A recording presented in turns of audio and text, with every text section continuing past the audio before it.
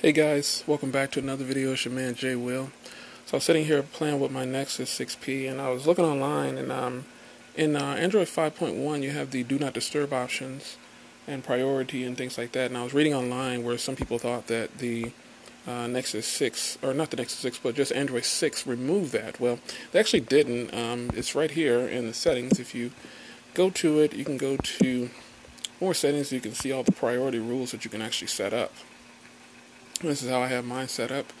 You can change pretty much everything just like in the other Android 5. So you can go through and decide who are you going to get contact from during this time, calls and everything.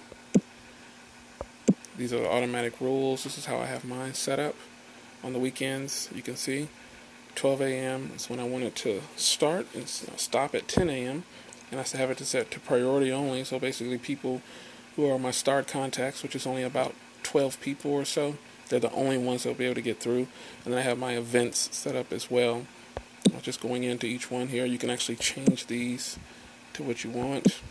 This is by default. It was the rule was already named weeknight. I didn't create that, but you can actually create your own. You can have it to where it's total silence, alarms are priority, and I have mine for priority. You can actually delete that, as you can see on the top right there, but you can add your own rule if you don't like the ones that come that are set on here by default.